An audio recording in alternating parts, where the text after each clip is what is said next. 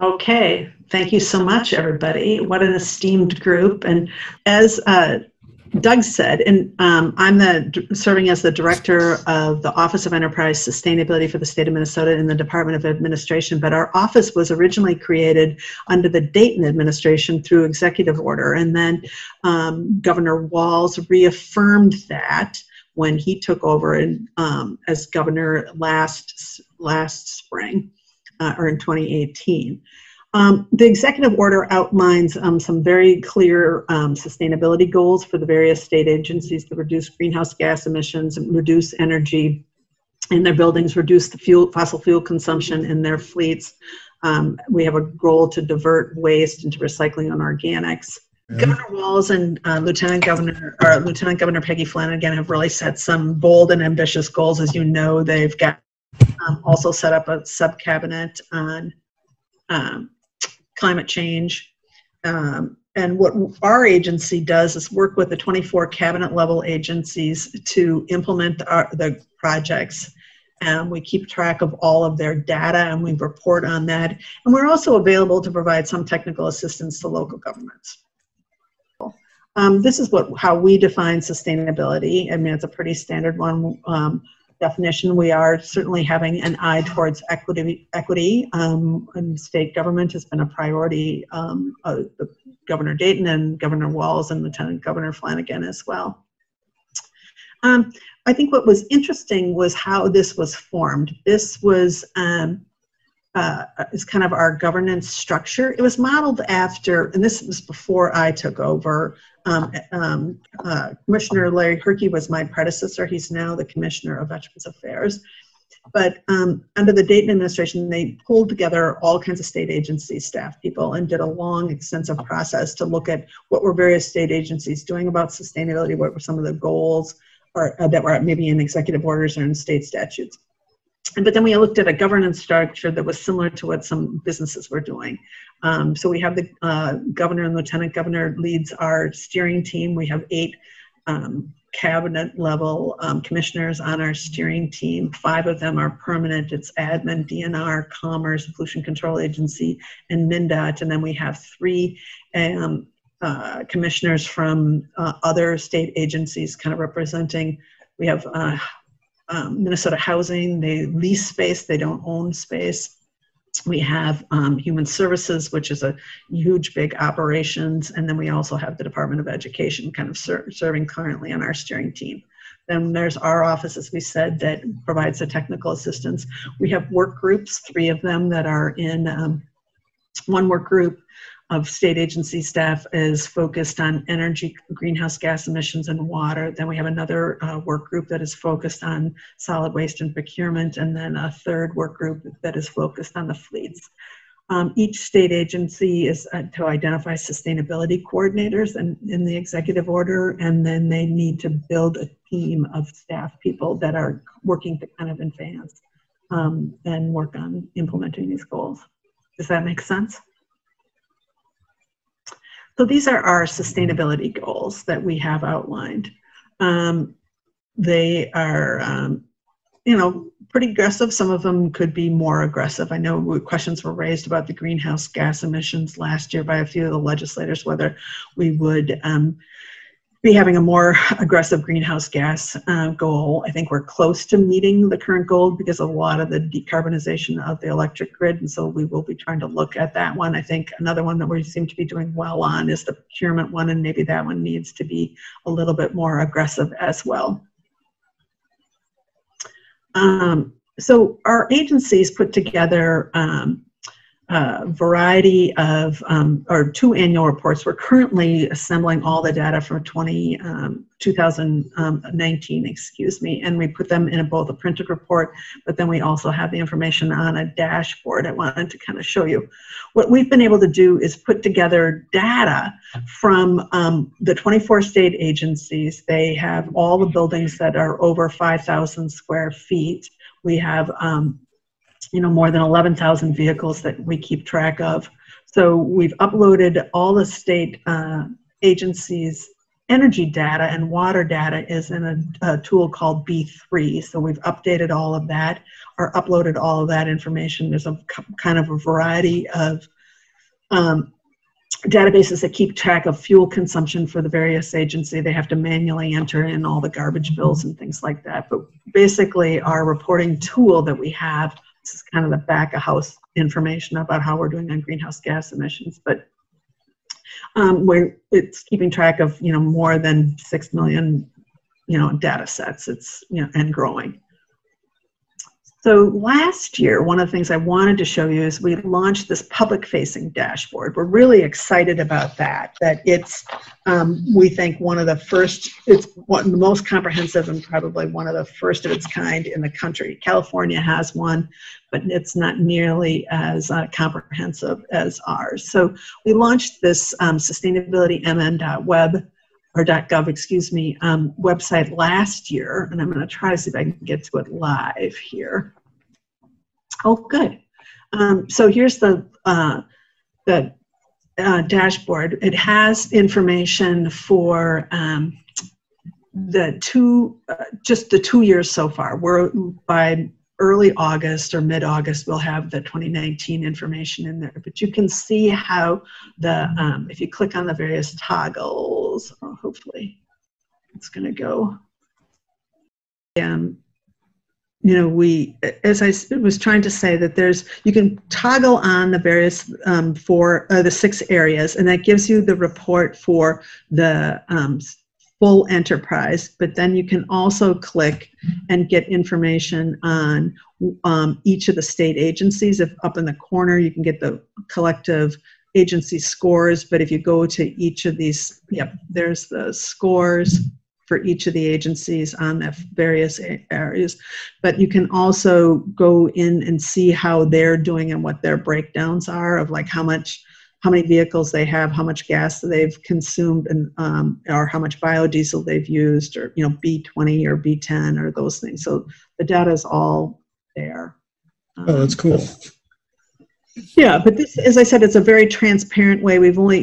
We'll have 3 years of data now. This is really helping us focus on some areas. We were just discussing with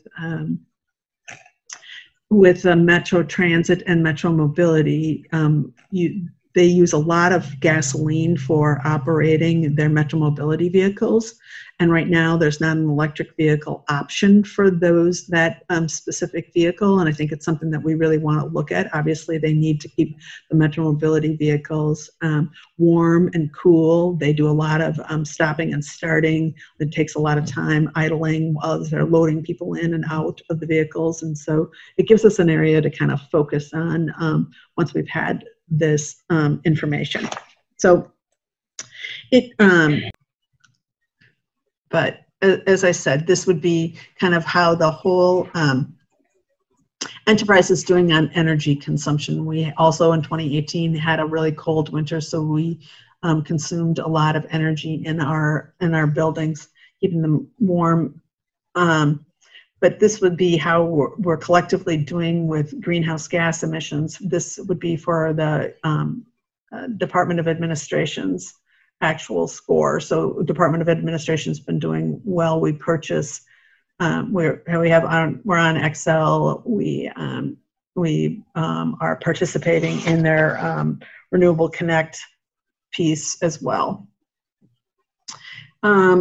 And this would be kind of the breakdown, and you can see whether it's, for each agency, whether they're having energy from electricity or from wind or from natural gas, or if, some agencies are still using fuel oil, and we're trying to keep track of the renewables as well. So go in and play on the website. I think that was just the point that I wanted to make, and I'm sorry that we have some technical difficulties and stuff. But it's an interesting thing, and it's a way for us to really be transparent with the public as to, what is the state agencies, various agencies doing to meet both our greenhouse gas emissions goals, but our broader sustainability goals. And then we have, some resources. Our annual reports are there, but we also have an FAQ and information about the methodology of how we do our calculations. I know that this group is a kind of a technical group, so you probably would want to know and dive into some of those potential resources as well. So today I know Doug had wanted me to share a little bit about what are the state agencies doing to advance renewable energy in particular. I think solar is one where we have a number of agencies working on. DNR was an early leader on this. They have 39 installations, 34 of them are PV, and then they have 5 that are solar thermal. This map on the left shows you, where they're distributed at their various state parks. This picture on the right is their Glenwood area office. This is a net zero building that was completed, I think, in 2018. And it has the solar on the side there as well. The DNR has, I think, 4 different kind of installation types. They've got pole-mounted ones. They've got pole-mounted with tracking. They've got some ground and some other roof-mounted installations. And can I comment on this on Sure. that photograph?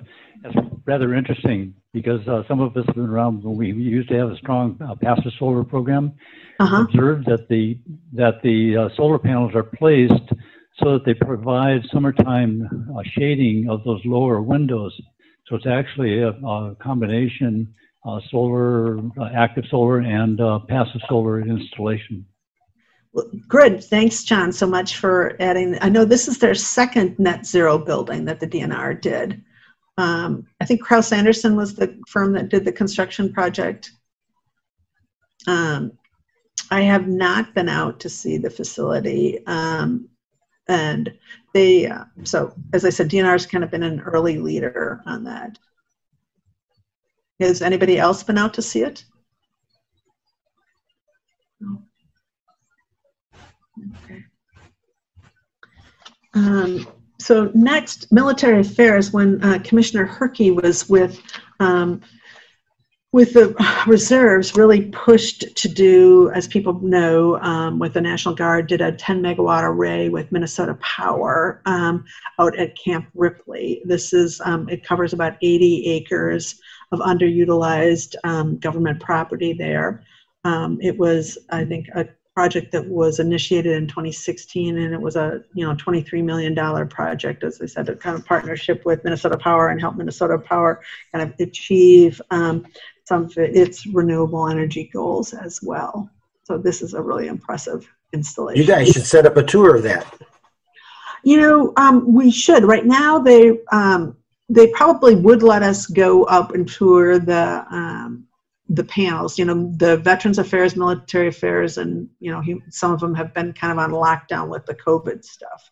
But I think we've all been up there because the world's largest ice carousel is maybe 3 miles away from that site, and there's right outside there's a restaurant called the Main Gate. So okay, we all went up there with our family, and they started having a meat raffle. It's like I've never been to a place with a meat raffle before. Oh, well, how long have you lived in Minnesota then? Oh, about 20-some years. Well, you're a little, I'm not sorry. Not too long. Yeah. How could you not have been to a meat raffle before?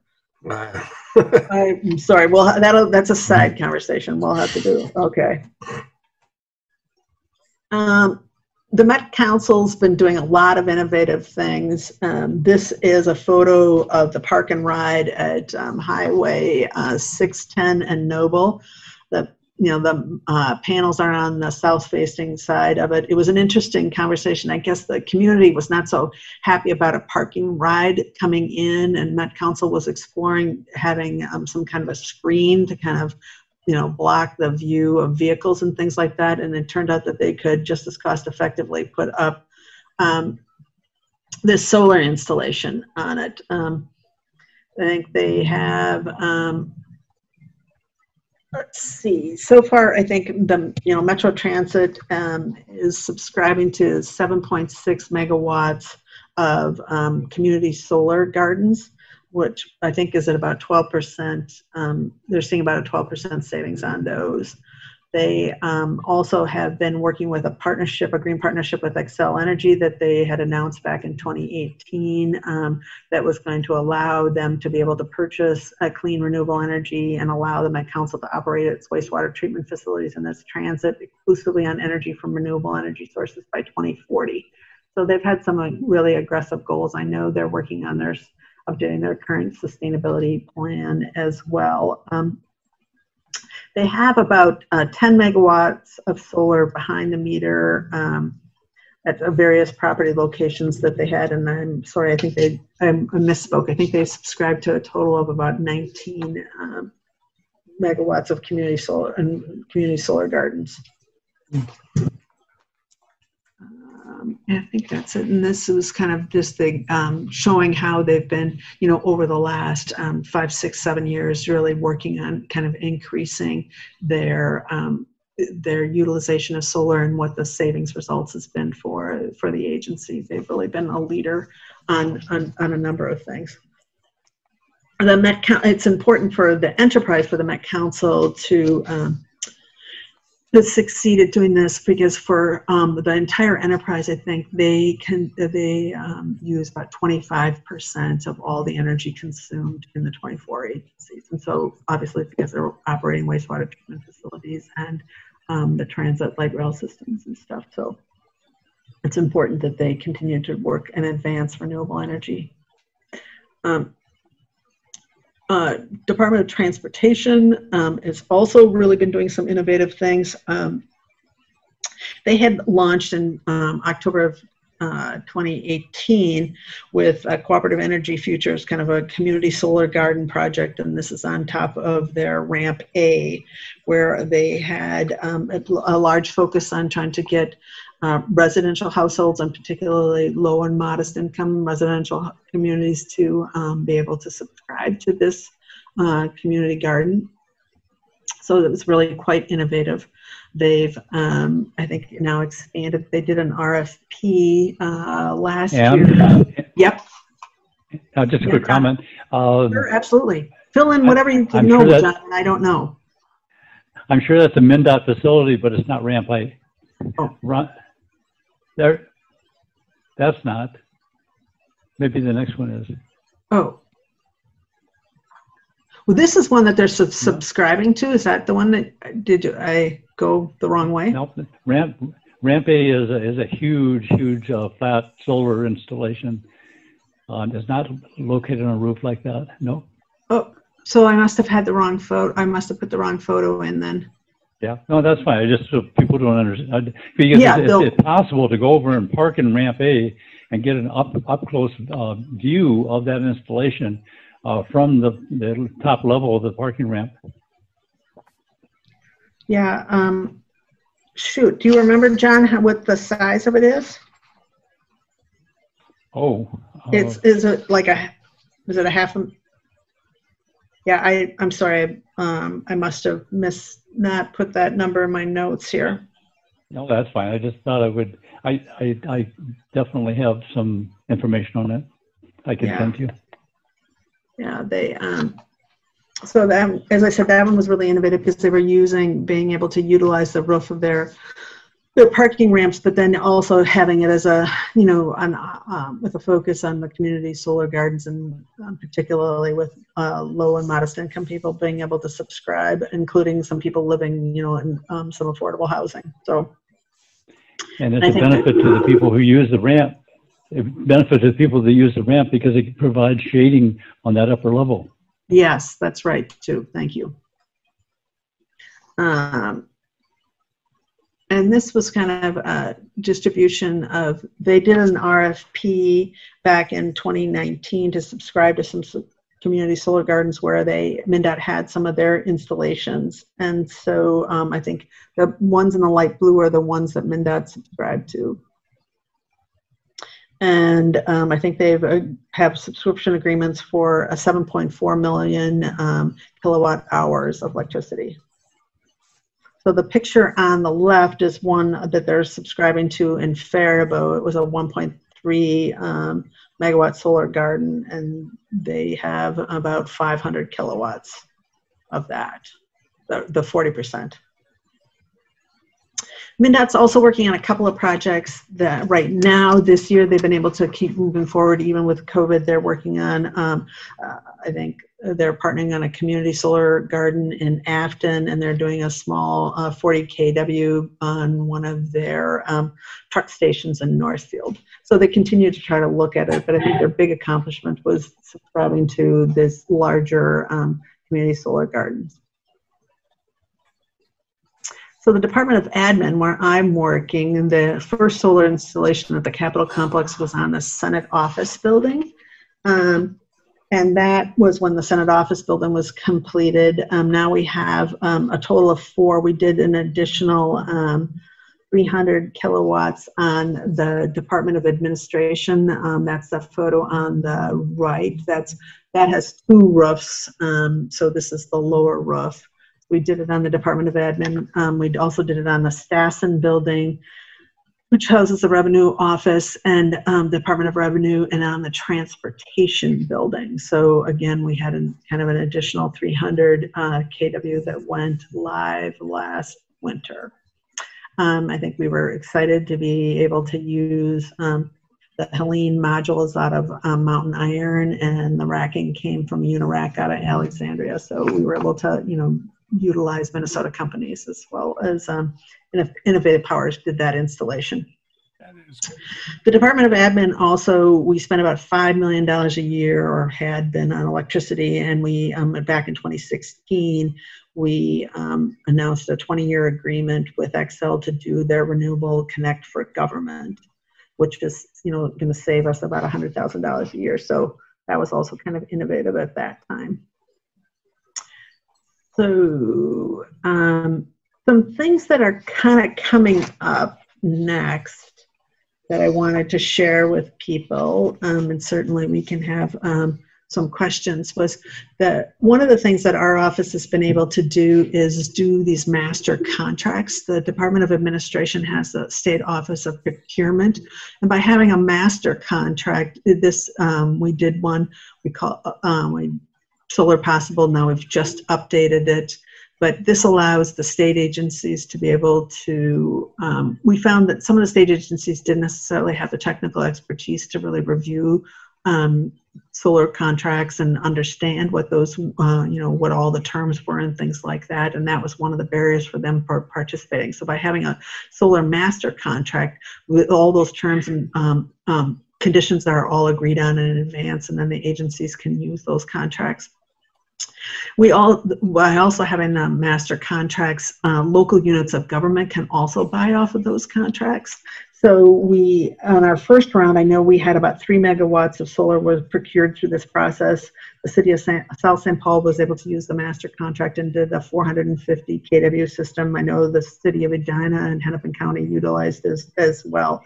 So we just had put that one out for bid earlier this year. I think the State Office of Procurement is just finalizing all the details with the vendors. And so that will, as I said, be available for state agencies as we start to move out of COVID and they can identify some projects. We'll have that done. As people in this team, I'm sure know, the Environmental Quality Board has been looking at and studying the potential for solar on closed landfills. Our office has been participating along with the Department of Commerce and a number of other agencies on that. They're going to have a report that's due to the legislature in December this year. So they've been working really diligently on that and looking at what have been some of the barriers and what are some of the opportunities to be able to utilize those closed landfills as potential sites for solar PV. So that's exciting.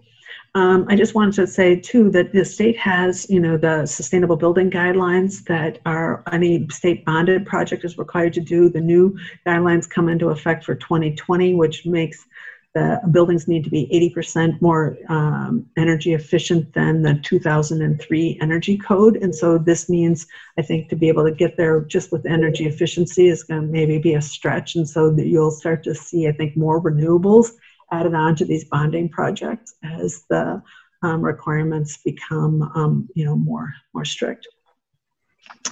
Some things that I was disappointed about.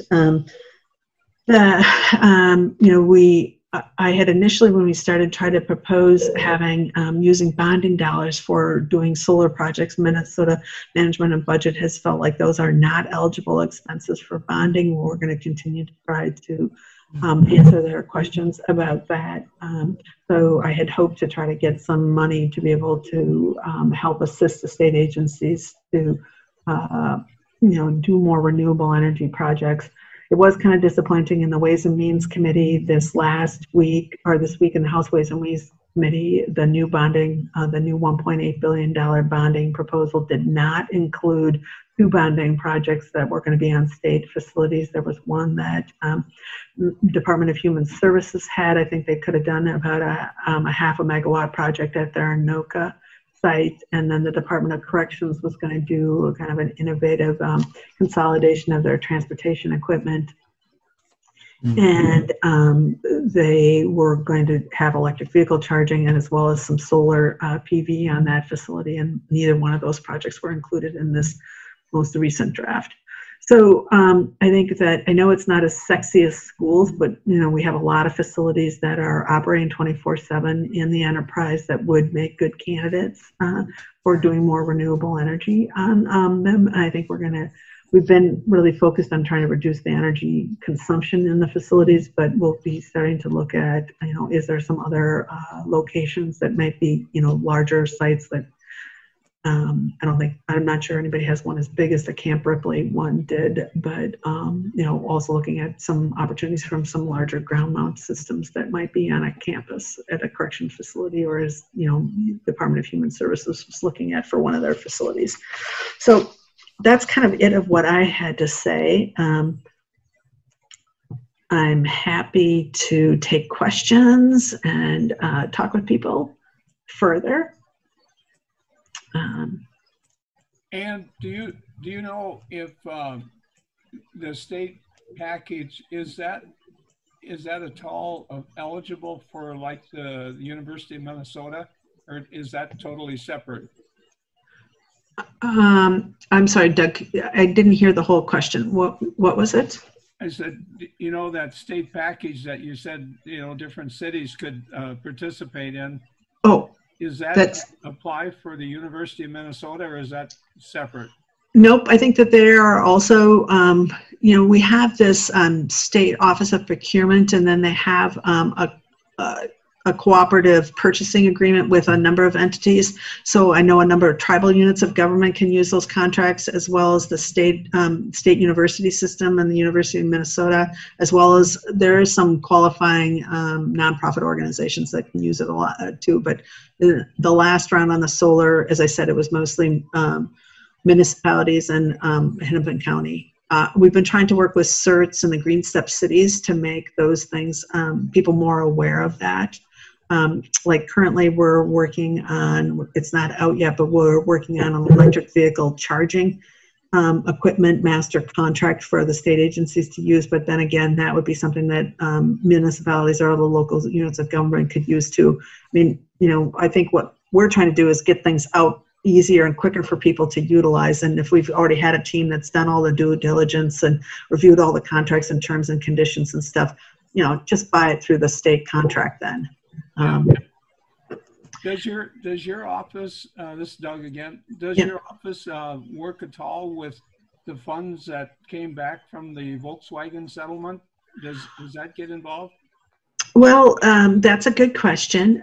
That right now the state agencies, there were early ones that were eligible for state agencies. Because of the size and kind of the scope that they had, we had the agencies try to apply for them themselves. I haven't seen the latest version. We've been working right now, I should have said, in a positive note, in the bonding bill that is being discussed currently, there was $2 million for electric vehicle charging equipment for state agencies, for our state fleets.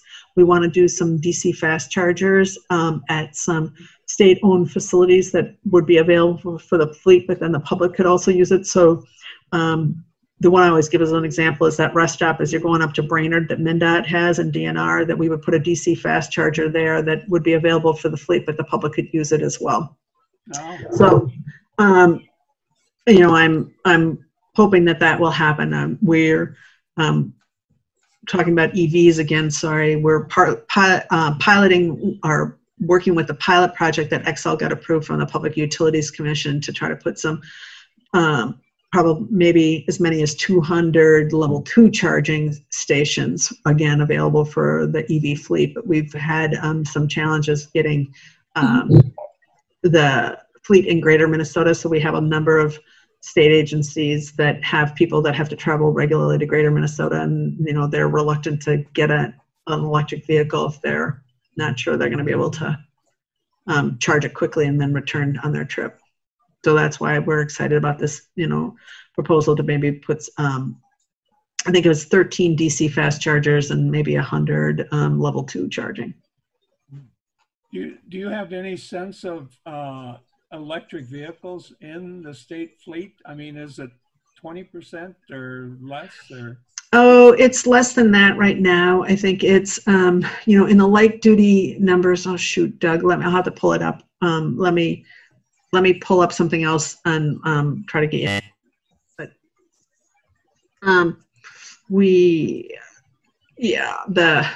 I think as I tried to say, we have like 6,000 light duty vehicles or light fleet vehicles, but they don't, you know, that's not where the majority of the fuel is consumed.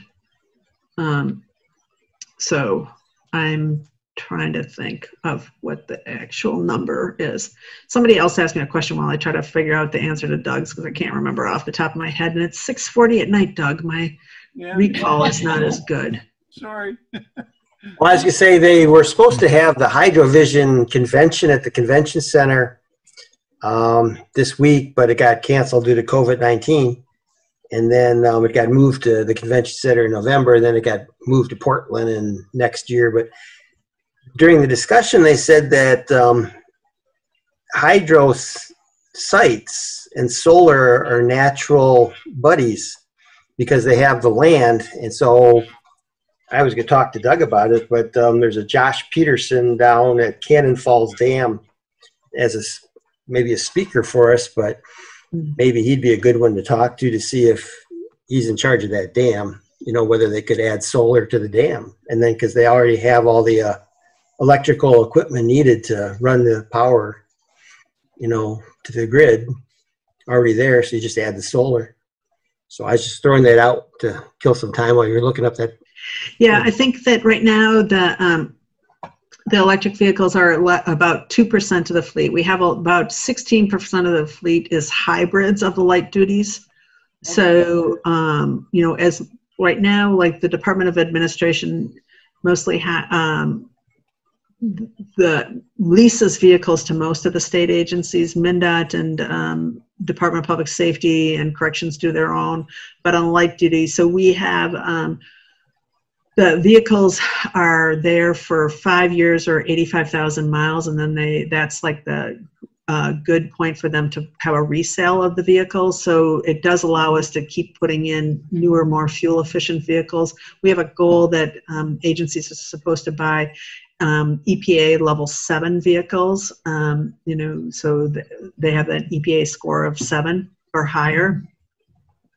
And we've been able to, as I said, made big progress in the last 3 years on buying EVs. But the hybrids have continued to be very popular, as I said, because some people are a little bit worried about the range anxiety. Yeah, yeah. Anne, I have a question. Hi, Chris. Hi, how are you? Doing well. I didn't know you joined us. Yeah, nice to see you. I've been here a while, just didn't have the video on. I was wondering, well, a couple things. You flashed a slide from the website. I think it was available to everyone on your data collection. Yep. And, you know, reporting on that. And you mentioned it was all, you know, your people needed to hand enter, you know, uses of things. Well, so the solid waste one is the one that they still have to hand enter the bills on. The other ones are pretty much automated. We're still waiting for a lot of the electric bills, I should say. I'm sorry, not all the utility bills are automated either. Is there a CO2 equivalent in terms of how you translate for that? Yep. How does that work? And that's one question. And then the other is, and I've asked folks at Fresh Energy this. Okay, then Jay better pipe in for me. Jay Drake Hamilton, is she there? She's on the call. Yep. We talked about this a long time ago after she had come back from the Paris talks. I was just wondering about how data gets integrated into a larger, national and then global picture in terms of climate, and if the templates are shared. If there's a universal template, or you're part of, maybe Minnesota's part of developing a template that other people can use to report data that gets, you get where I'm going with that. Yeah, we're counting the scope 1 and scope 2 emissions. We follow the general protocol that has been outlined for doing that. So we're not doing the scope 3 emissions. And as I said on our research. What scope 3 emissions? What does that mean? Well, okay, somebody help me out. The scope 3 emissions would be the emissions that come from producing a product. Oh, okay. So, the life cycle kind of. Yeah. So we do have some products that are 100% sustainable that we have, and we procure, and we keep track of the greenhouse gas emissions from those. But we're not going back and looking at every piece of equipment or that the state agencies have purchased. So we have what the greenhouse gas emissions would be coming from, the grid that we have for electricity, or our district energy system for the Capitol complex, or if they're using, distributed fuels like fuel oil and, for diesel generators or something like that. We have all of that calculated. And then we also do what the greenhouse gas emissions would be from the power sector. Okay. Is there a department just in charge of that?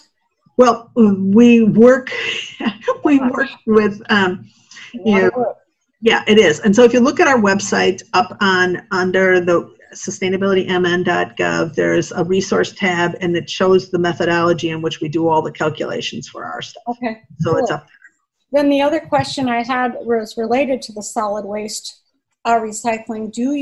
Are you investigating are you recycling solar panels? Are you researching that? Good question. Yes, Jordan Lente on my team was part of the team that has been looking at that. I think in our new procurement RFP that I was talking about, our master contract, we will be asking agencies or vendors what they're doing with their modules. And then the other question related to that is the repurposing and then final disposal and possible recycling of lithium batteries. Is that part of the picture as well? We have not been tracking that at this time. Most of the stuff that we've got are still in operations with all of our vehicles and things. But we're certainly keeping up on the various technologies of that. And I had recently, listened in on a webinar about it. So, yeah. Okay.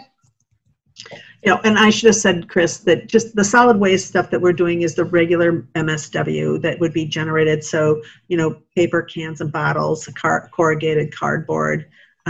We do organics at the Capitol complex and at a few of the other facilities in the metro area. I think our challenge with organics in greater Minnesota is there's not a lot of the infrastructure there. But we were very supportive of the Pollution Control Agency, had some bonding proposals to try to increase the capacity of some of these these recycling stations in greater Minnesota for the infrastructure. You bring up something I just wondered about. So I end up running all of my, your paints and your digital equipment and all of that I run it out to Richfield or Bloomington site out there. Mm-hmm. Is that state? Is that state? Is that a state-run agency, or is that city? That's no. The city of Bloomington. Yeah. John's shaking his head. Of course, I'm more familiar with Ramsey County from my previous work than I am Hennepin County. But for the state, we purchase Energy Star equipment, and then our vendor does take them back and recycle all of the state-purchased electronic equipment. That's Hennepin County. Yeah, Hennepin Bloomington is Hennepin County. Right. It's like all the really bad stuff goes to those places. Yeah, but the state has had, sustainable procurement for electronics in its state contracts for, more than a decade now. And so they've been very conscious about that piece. And then I would just one last question, anything about wind? We've asked you about solar, but I was just wondering other technologies. There was, the DNR had one small turbine that they've had a lot of problems with. It was, John, you might remember when John's nodding his head, they installed that, I don't know, and it's right now it's decommissioned. So we haven't had anybody, I think, currently doing any wind projects. Okay. But, I think that's something that we do want to look at if there was an appropriate facility in a location, that, they could put up a 2.5 megawatt, installation. But right now, most of them have just been either focused on their energy efficiency stuff. Well, frankly, most of the state agencies right now are just really focused on the COVID stuff. I mean, our biggest, energy users are the Met Council, Met Council, Metro Transit, DNR, MnDOT, but then Corrections, Human Services, and Veterans Affairs. We have, I should have said that at the beginning, of the 24 agencies, only 10 of them actually own property. The other ones are leasing facilities, and we do work with the Department of Admin works with the agencies on leasing facilities. So we've got green leasing guidelines also in place, and as those leases come up, we try to make improvements on them. Sorry, John, were you going to fill in about wind? Yeah. No. This is a separate subject. You mentioned many state agencies, and I know that there was quite a changeover once Waltz became governor, because he had some appointments that were not consistent or changed from Dayton's.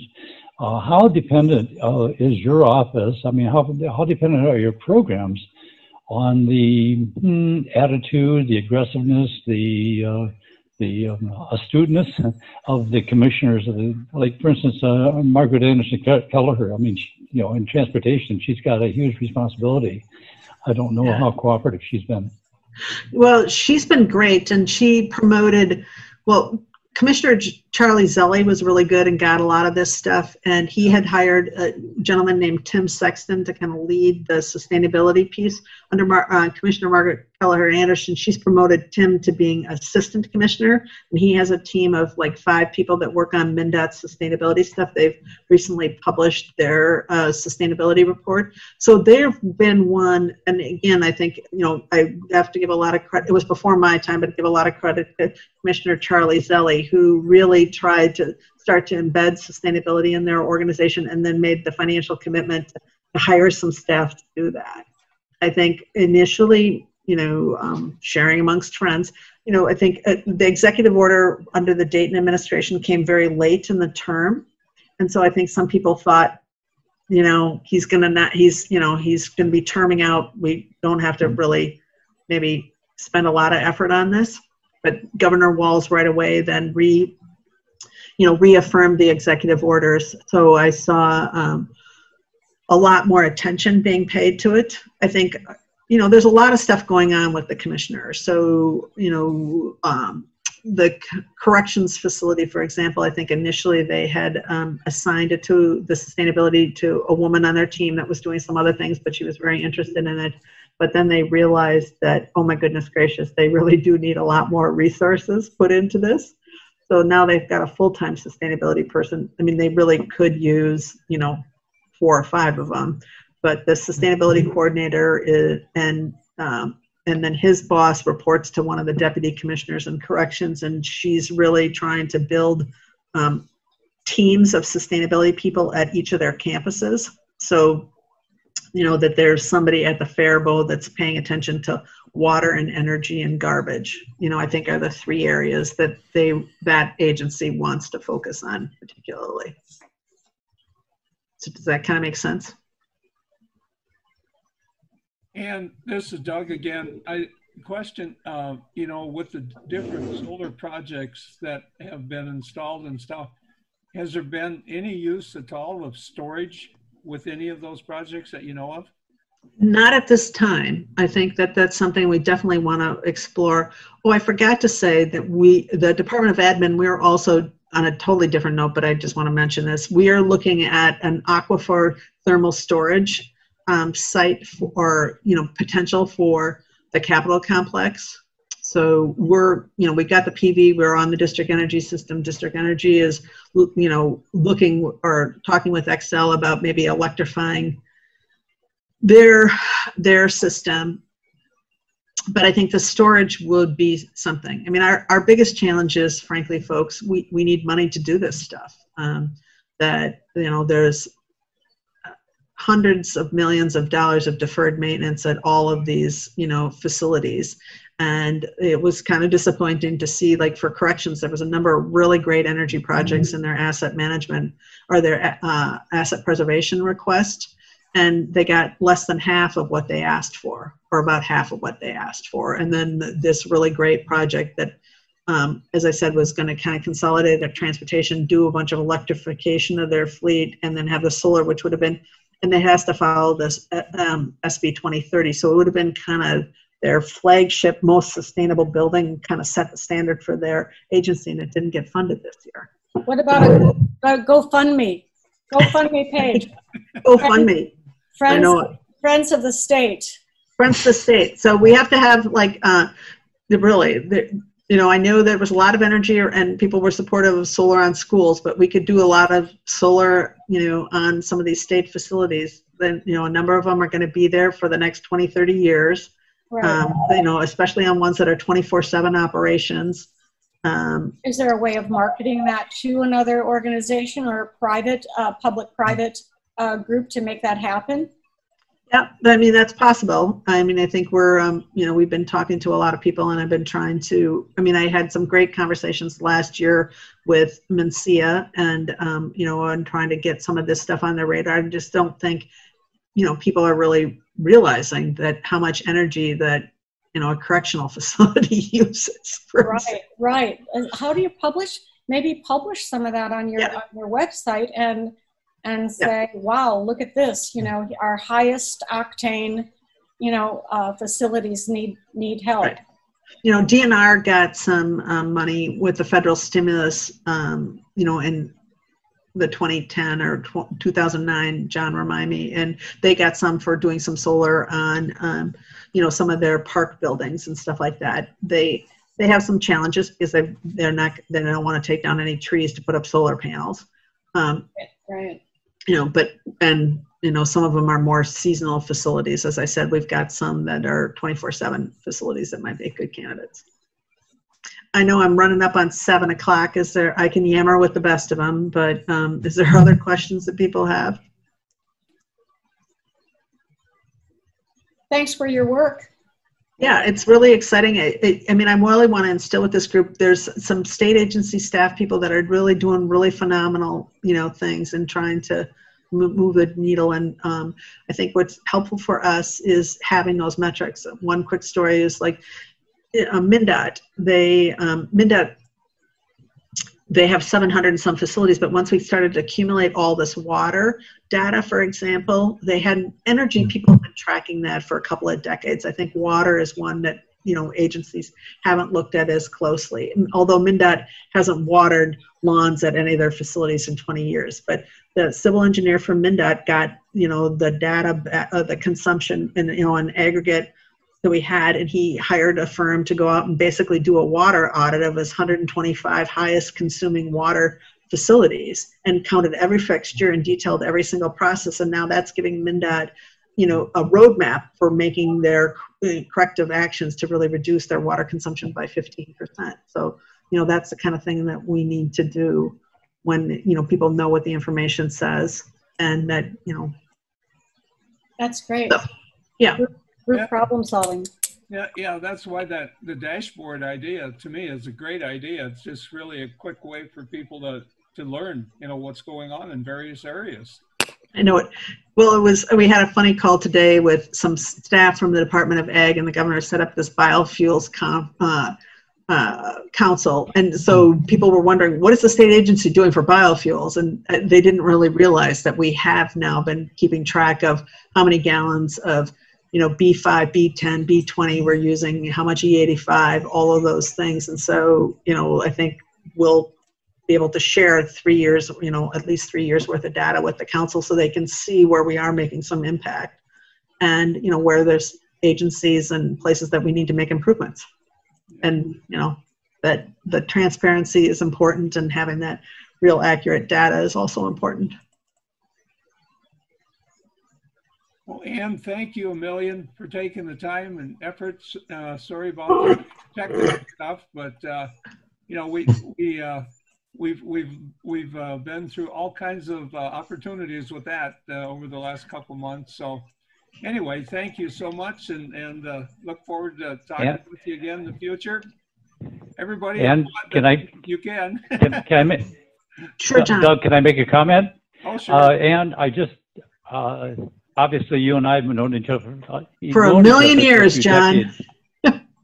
And I am so pleased that you have taken all of your wonderful experience and expertise and are sharing it with all of us in your current position. It's really, really appreciated by me, and I'm sure everybody else. Well, thank you, John. It's fun to see all my friendly faces. John and I go way back. Doug's wife worked with me a million years ago, Doug. That's 30 years ago. That's when I first met Doug. Chris, at the Science Museum, and Jay, certainly, Hamilton. So, I really appreciate sharing this with folks and knowing what we're doing. And again, I think some of the state agencies are trying to do the right thing. We need some more resources, to be able to do it, because we really do want to be leading by example, and really, being able, so that the governor and the lieutenant governor can stand up, and tell businesses and others that, they're not asking them to do anything different than what state agencies are doing. So. Yeah, exactly. And with all the things that have happened this year so far, it's been, I'm sure, really challenging. So. Oh, yes. I'm sure that our solid waste is going to go up dramatically in certain facilities where they've been going through lots of masks and rubber gloves and personal protective equipment. Yeah. Some of our agencies aren't driving as much, but then some agencies like MnDOT to do COVID used to have 2 or 3 people in a truck. Now they're just having 1 person in a truck go to a site. Even at the Department of, Administration, on the buildings where we did have people occupied, they, added a lot more air exchanges, in the building. So we'll probably be consuming, of the buildings that are occupied, we'll be consuming more energy as we try to make sure we're bringing in enough fresh air to make sure everybody's safe. So I'm giving you the precursor that the 2020 data is going to look a little weird. 2019 data, it was cold and we had lots of fuel consumed and we had to heat a lot of buildings, but it'll look probably similar to 2018, but 2020 will be very odd. Yeah. So thank you all very, very much. I appreciate it. Keep up the good work, Renewable Energy Society.